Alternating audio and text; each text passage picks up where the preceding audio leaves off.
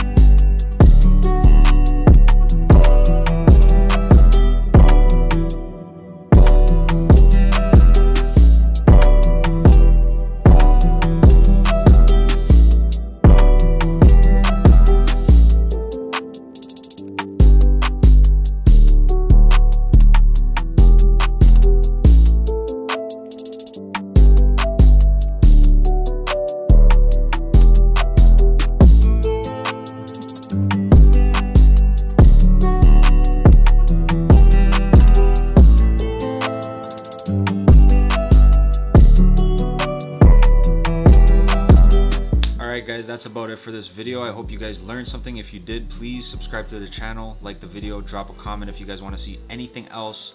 Again, guys, thank you for watching. I appreciate all you guys. Till next time, peace.